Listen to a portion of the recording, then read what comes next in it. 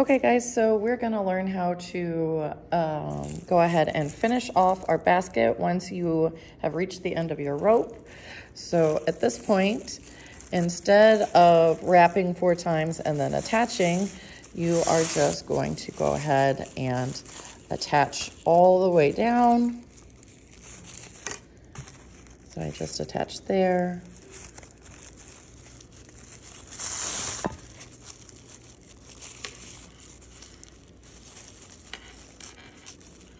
Again.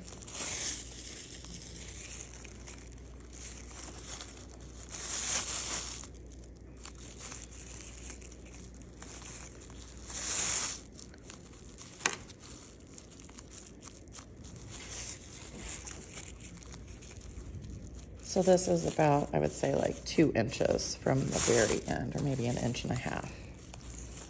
And you just keep attaching through the loop that's directly below, like you were whenever you were weaving.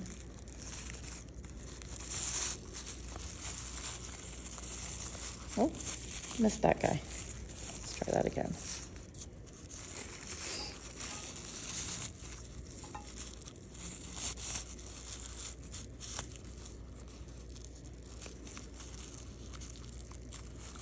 There we go. Let me do one more just to make sure that it stays in there.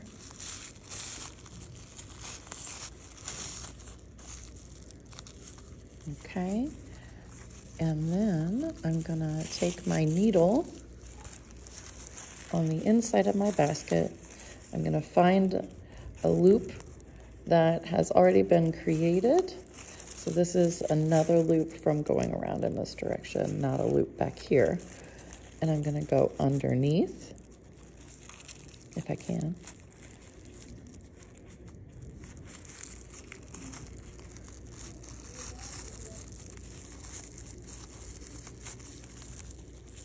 And then you can see I went underneath here, and then here's my loop. I'm gonna go through to tie the knot.